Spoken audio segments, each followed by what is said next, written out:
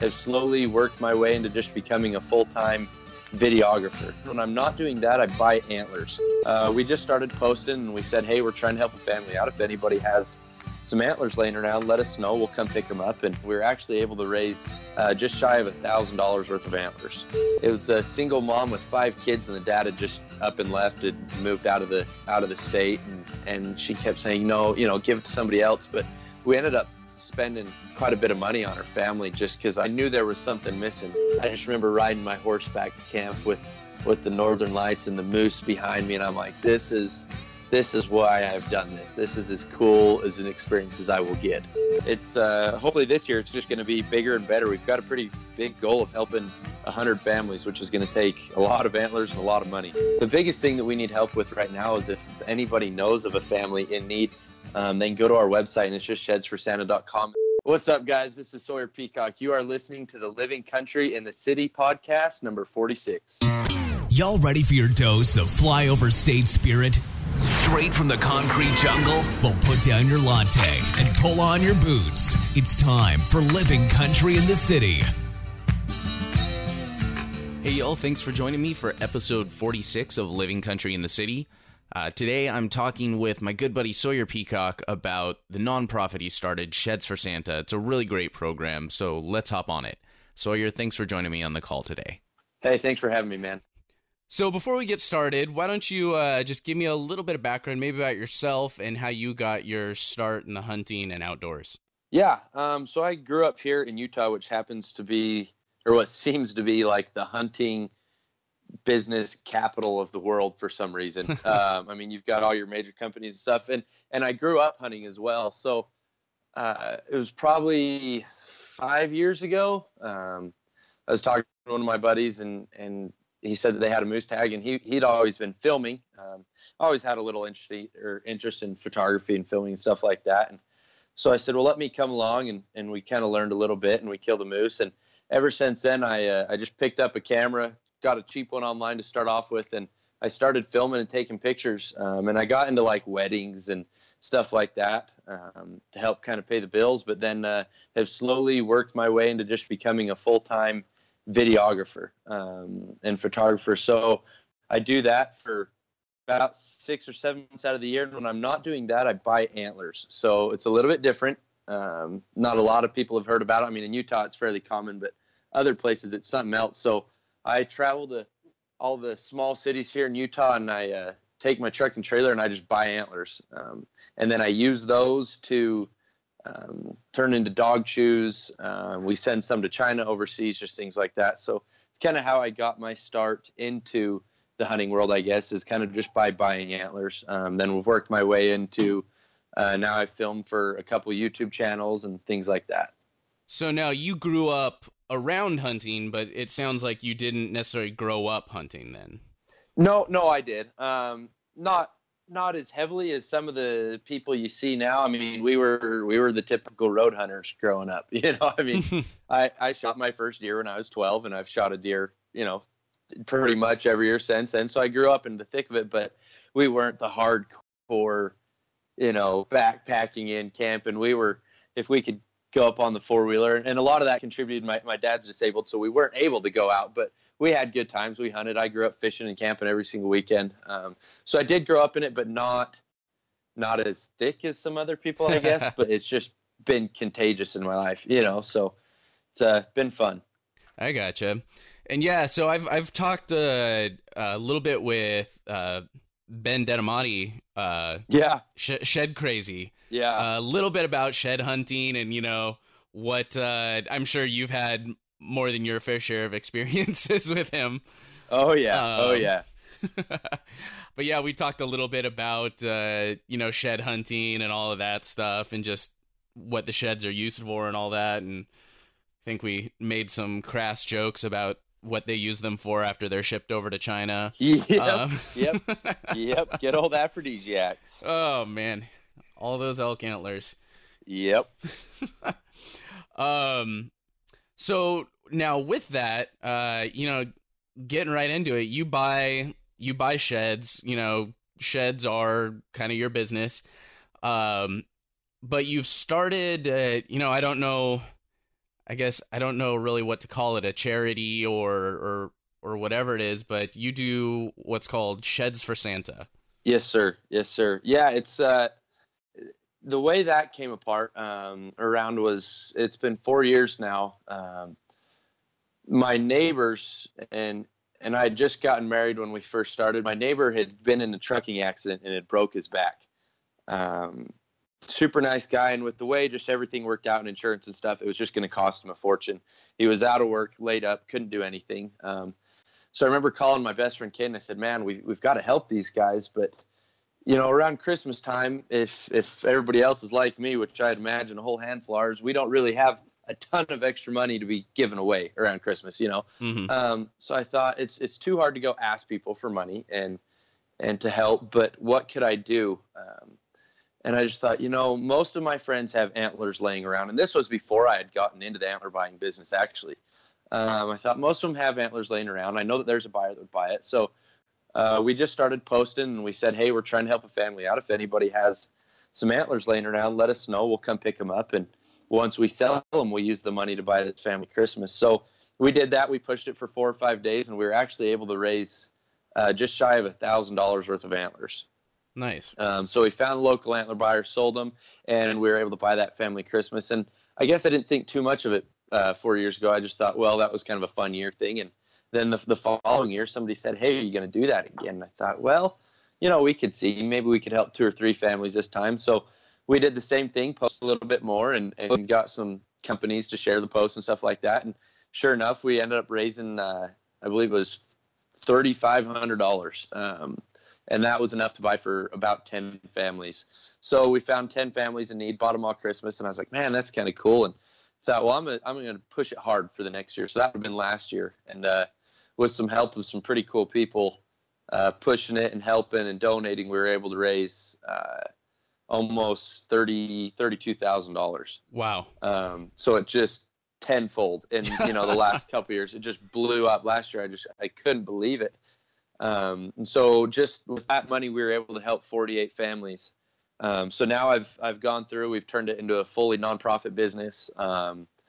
It's a full-on charity. So it's hopefully this year it's just going to be bigger and better. We've got a pretty big goal of helping 100 families, which is going to take a lot of antlers and a lot of money. That's exciting though, man. Like it's, $1,000 just kind of on the spur of the moment is incredible, but then just looking at that growth is super exciting. I think it also says something too about the group of people involved, yourself included, but just the group of people involved in helping to raise that money and their spirit and their excitement to help others out. Oh, for sure. Yeah, it's a good group to be around too. I mean, and most of the money came from the hunting community. A lot of the money came from auctioning off antlers on site. So somebody with a 4-point deer antler would post up and say, hey, we're going to auction this off. And sometimes they were going for $300 or $400, which was amazing to me. So it's pretty cool to see how generous people become around this time of year and are willing to help everybody out. That's fantastic. And so you're saying also you've got some, over the past couple of years, you've had some companies involved as well?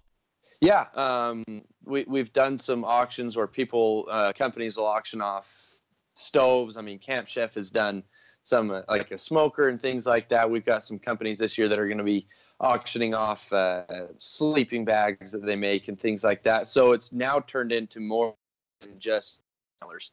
Some people, antler trader Josh Corbin, him and his wife auctioned off a shed hunt with them, and it went for like $1,500, and they took somebody out and found 20 elk sheds, and then those ended up being donated back to me as well for Sheds for Santa. So it's pretty cool what people are willing to do. So that's one of the biggest things is a lot of people say, well, I don't have antlers to give or anything, but it doesn't have to be just antlers. I mean, that's how we started, but now people are auctioning off everything. They're doing services, guided hunts. We've auctioned off a Coos deer hunt in Mexico, just cool things like that.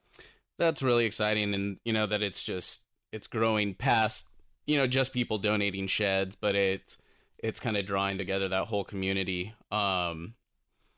So what, I mean, I don't really know how to phrase this, but what kind of families do you help out with Sheds for Santa? Or I guess, you say families in need. What would you say are the requirements, or what do you look for when you're kind of choosing families to help out this holiday season?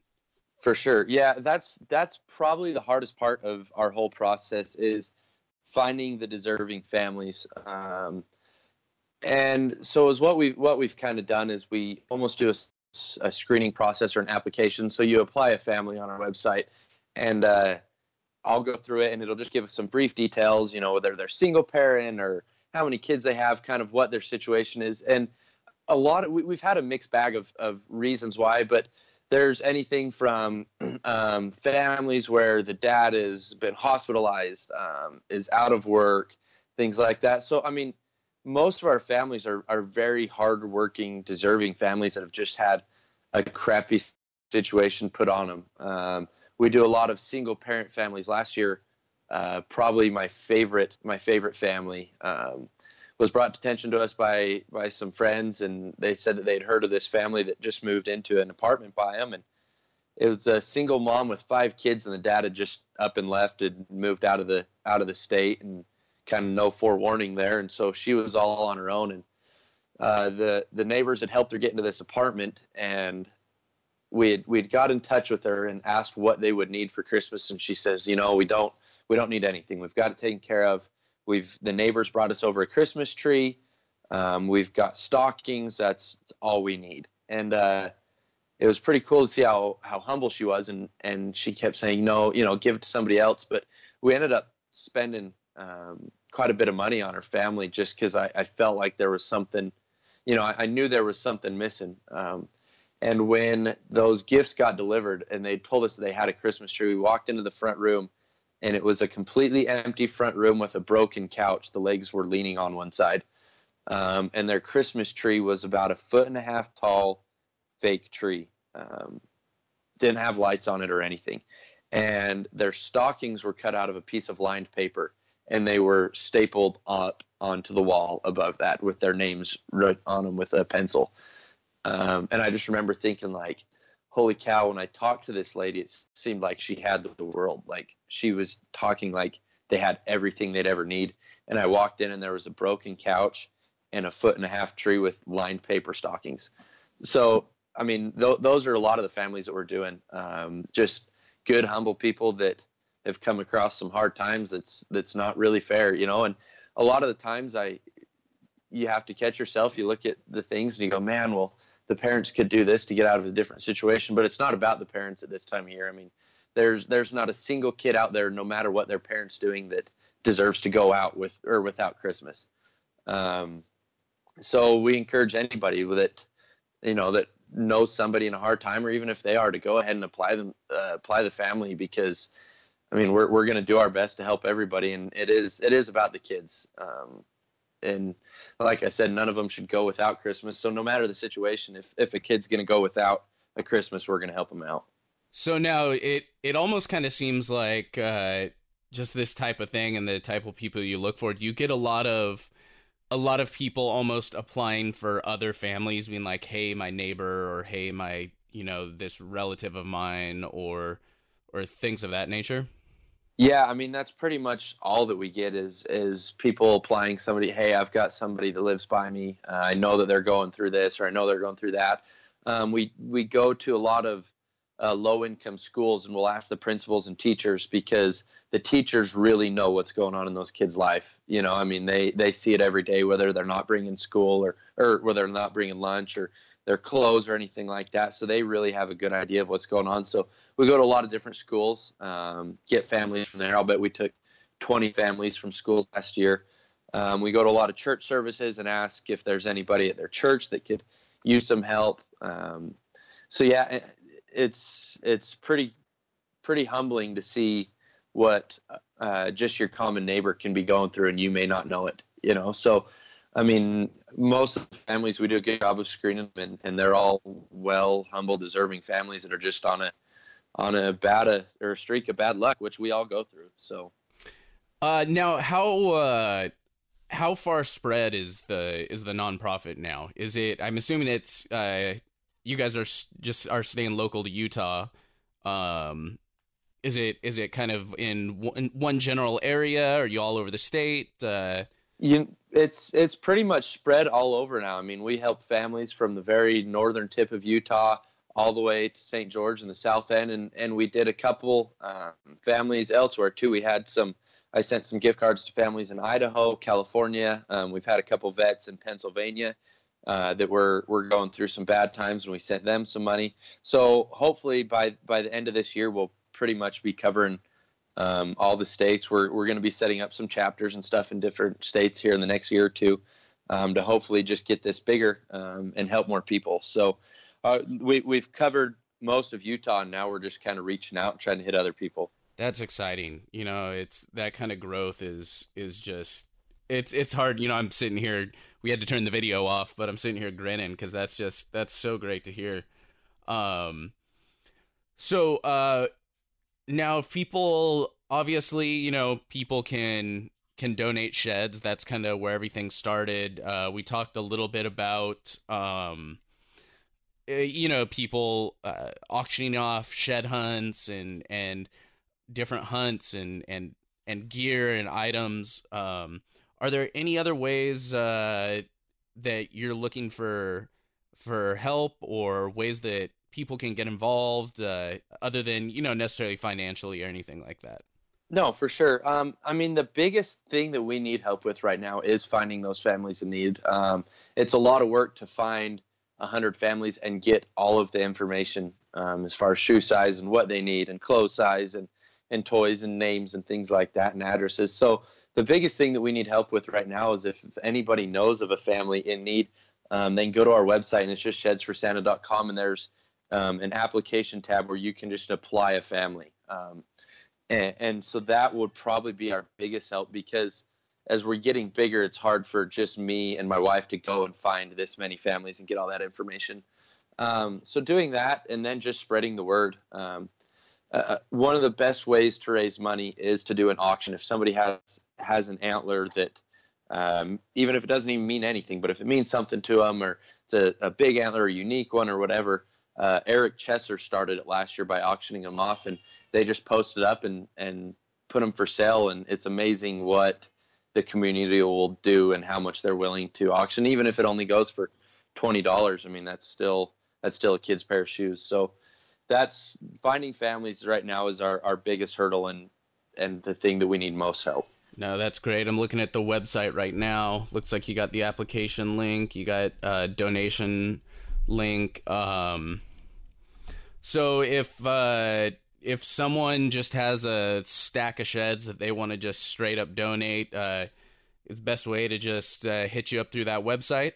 Yeah, hit me up through the website or Instagram or anything like that. The website's got a tab where you can message me directly. And then if you're not within an area that I can reach you and get those antlers, I've got people spread out throughout all the states that can get a hold of you. And whether it's one antler or a truck bed full, we appreciate them all. I mean, they add up really fast. So, if you've got any of those, the best thing to do is just to send us a message through the website, and we'll find a way to get them from you. So, what is, obviously, you're probably willing to take donations, I'm sure, year round, but if somebody wanted to make sure they get their donation, their sheds, their auction or whatever in enough time to really help out for this year, what's kind of your end date that you try and get everything sent out by?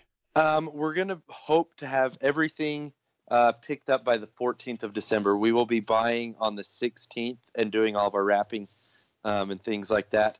But even if you do come at a later time, if we're not able to make it work, after will be just fine. We will still have families trickling through clear up to Christmas, and even some after Christmas that are just still needing some help. So we're going to push to have everything wrapped up by the 14th of December so we can go out and buy for all these families on the 16th. That's awesome. All right, y'all. Get to it.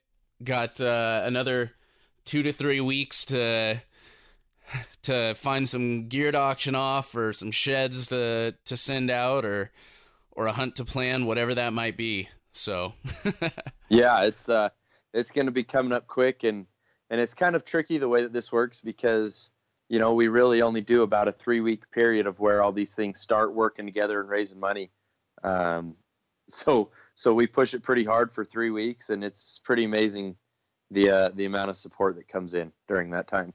Yeah, I mean, like I said before, the one thing I've learned over the past, 2 years that I've kind of really been getting into all of this is, for the most part, the guys in this industry, the men and women, I should say, are just some of the most generous people with their time, and I've yet to see a group of people that are more willing to try and help out complete strangers than folks in the hunting industry that I've seen so far. So exactly, and it's cool. It's been cool to me to see. I mean, obviously we have rival companies and stuff like that in the hunting world, and people that may not get along and have different views, but it's cool to see all of them come together to help with this cause. Like, you've got different companies that may not see eye to eye, but they're all willing to come together to help with this. So that's been really cool for me to see. And it's been cool to see how many people are willing to give up their time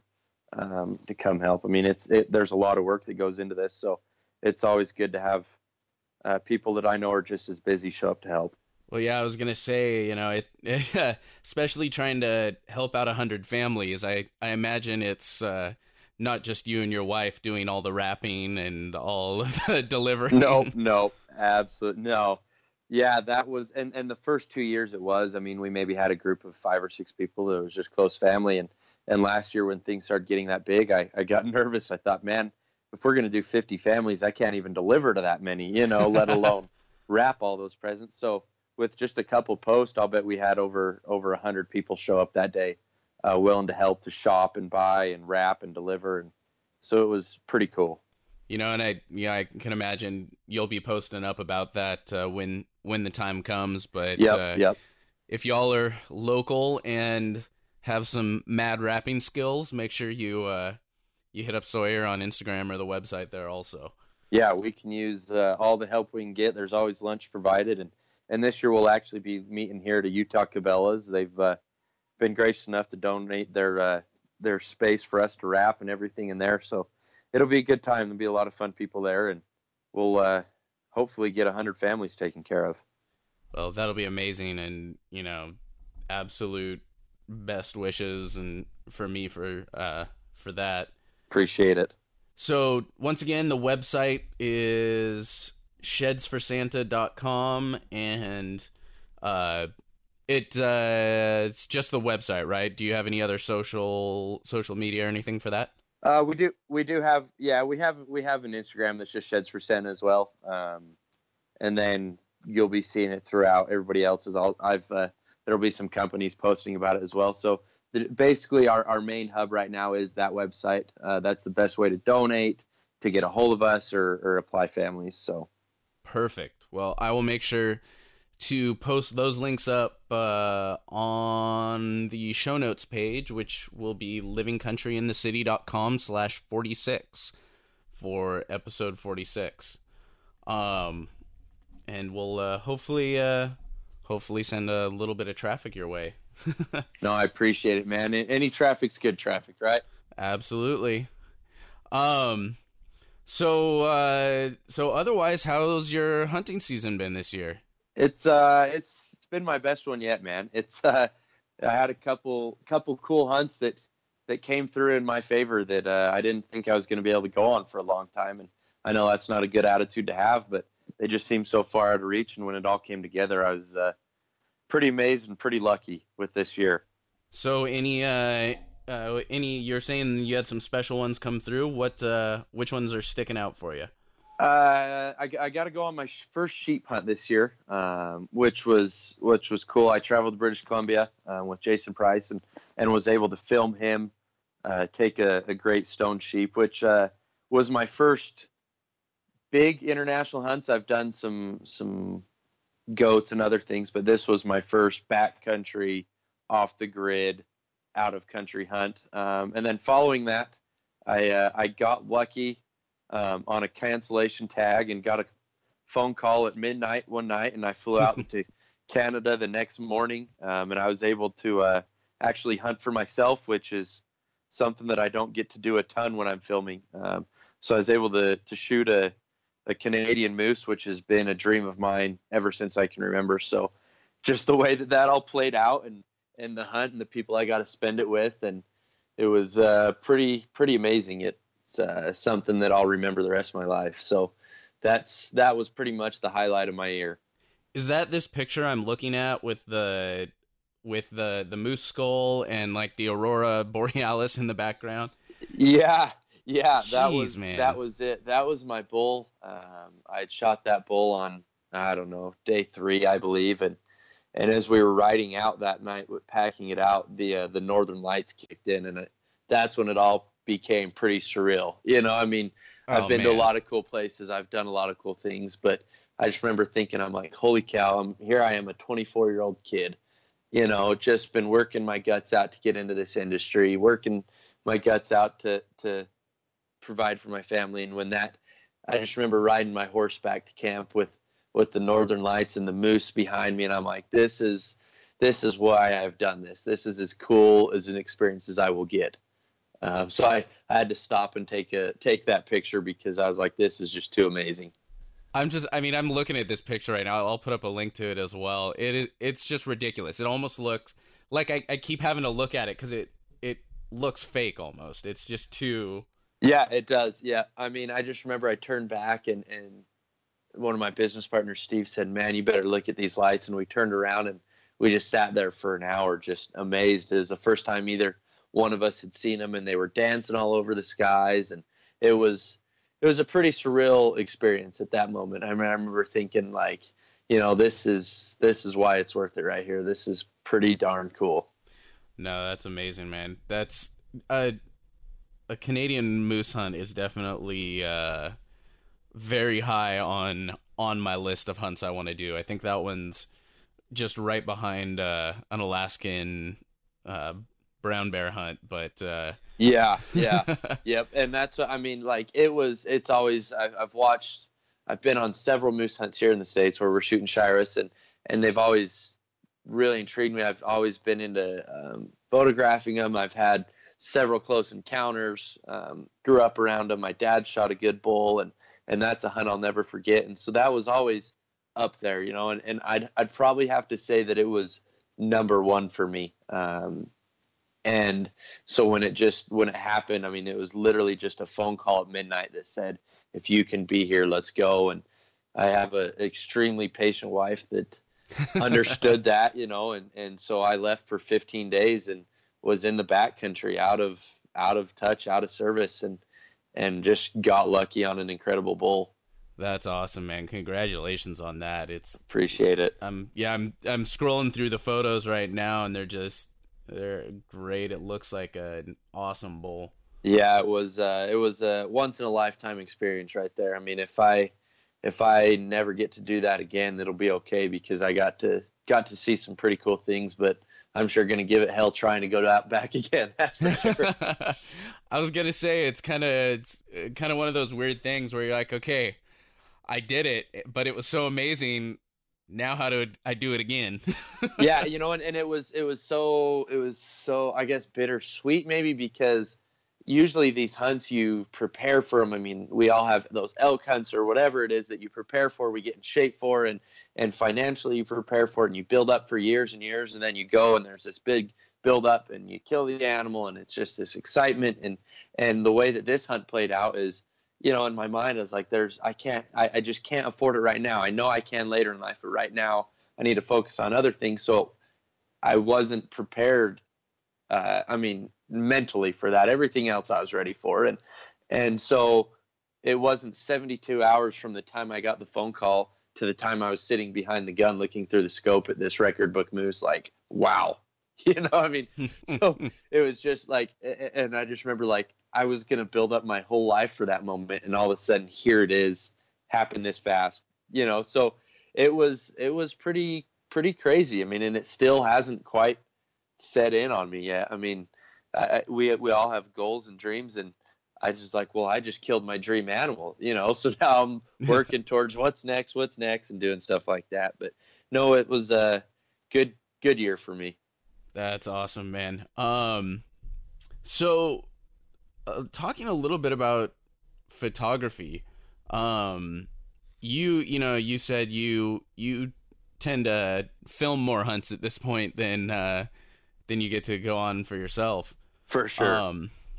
What would do you have any tips for someone that's maybe looking to start filming or photographing their hunts a little bit as they're getting into the backcountry? You know, maybe someone like me that's not super experienced, but knows his way around some technology and wouldn't mind having some good photos or good footage to remember his hunts by. No, for sure. And I get that question a lot, and I always seem to come up with a different answer at the time. But one of my favorite answers for it now is to basically learn your equipment. You don't have to have the top of the line. I mean, when I started shooting weddings and stuff, I had bought a $150 camera off Craigslist, you know, and I remember I had contacted a TV show, a hunting channel. I was like, hey guys, I'm going to film all my hunts this year and I'm going to send it to you and you guys are going to post it. And like, I mean, this was only 4 years ago and I sent that to them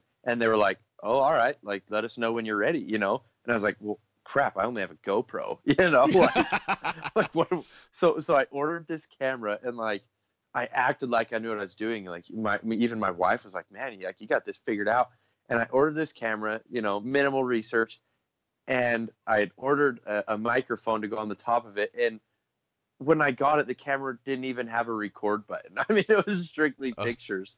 And I was like, oh, that's fine. I guess I'll figure something out, you know? So, but to go back to that question, I think is just learning how to use your camera and what it does.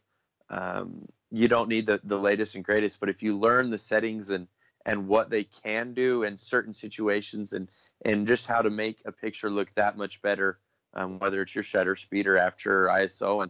And so the biggest thing is just make sure that you understand how it works and how you can use it in different settings, whether it's cloudy or sunny or things like that. And don't kill yourself on thinking that if you spend $4,000 or $5,000 on a lens and camera that it's just automatically going to take better pictures, because if you don't understand those basic settings, it's not going to take the picture that you have in your mind, you know? So, and the second thing I tell people is just to take pictures every day.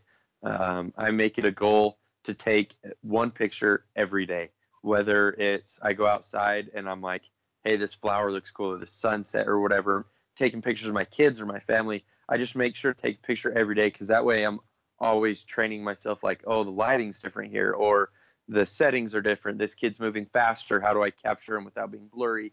Things like that. So I just try to take pictures every day. So I always have my camera handy, always have battery. I'll run out, snap a few pictures, download them, and work on them. So I'm always trying to teach myself.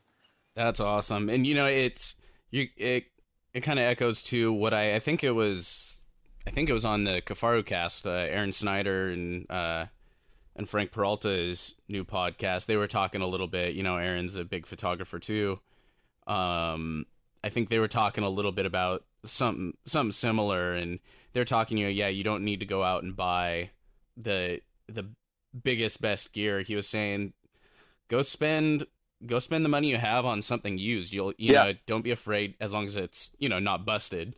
Don't be afraid to buy something used. No, for sure. Yeah, I mean, I've shot on used cameras for years, and two of my cameras now, I mean, they're a higher end camera, but I still have bought them used.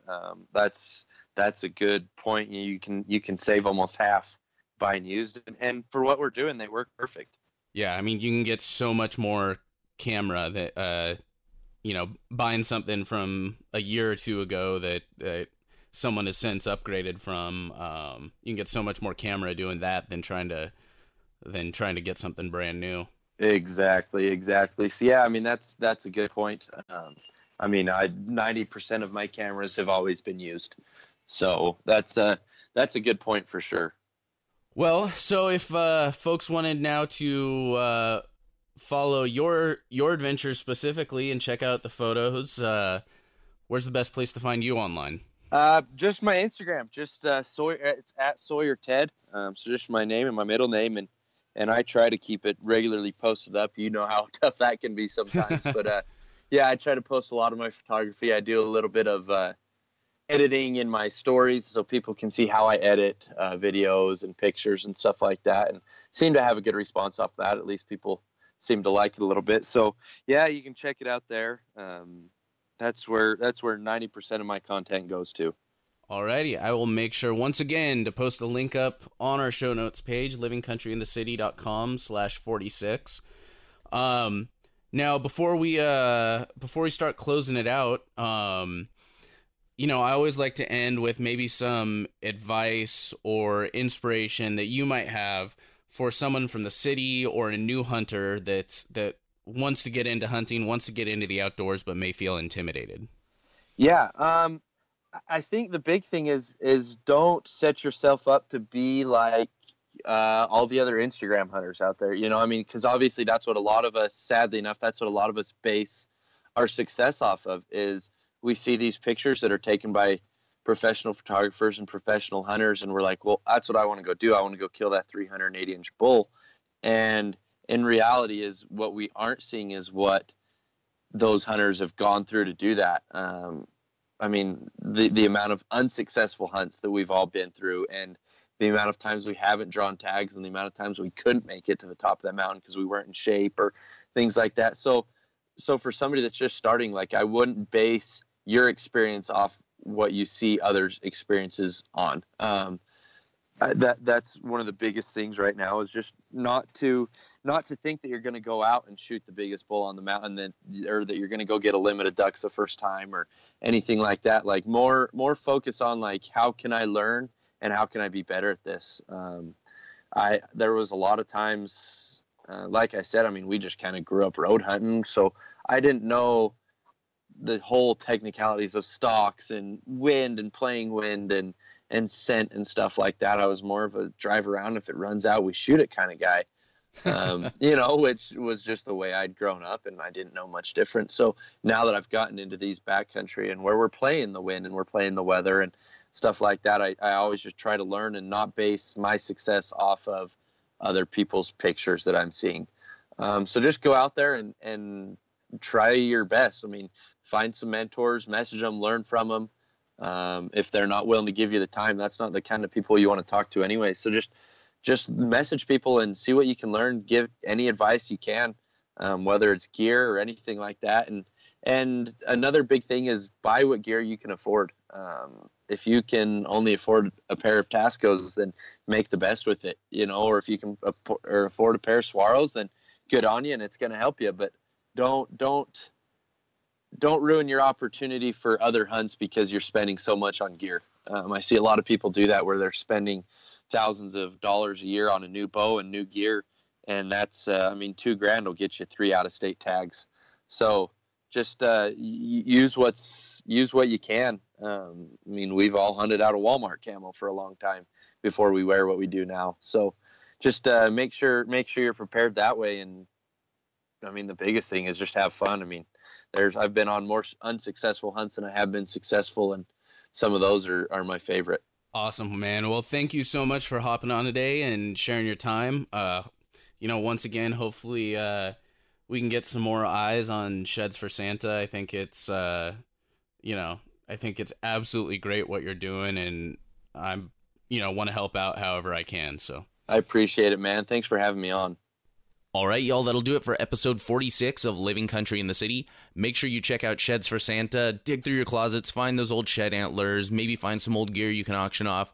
Do whatever you can to help out Sawyer. Feel free to reach out to him on the page, shedsforsanta.com. We'll post up links to all of that on our show notes page at livingcountryinthecity.com/46. Until next time, keep it country, y'all. Thank y'all for listening to Living Country in the City. Get show notes and check out the blog, product reviews, events, and more at livingcountryinthecity.com.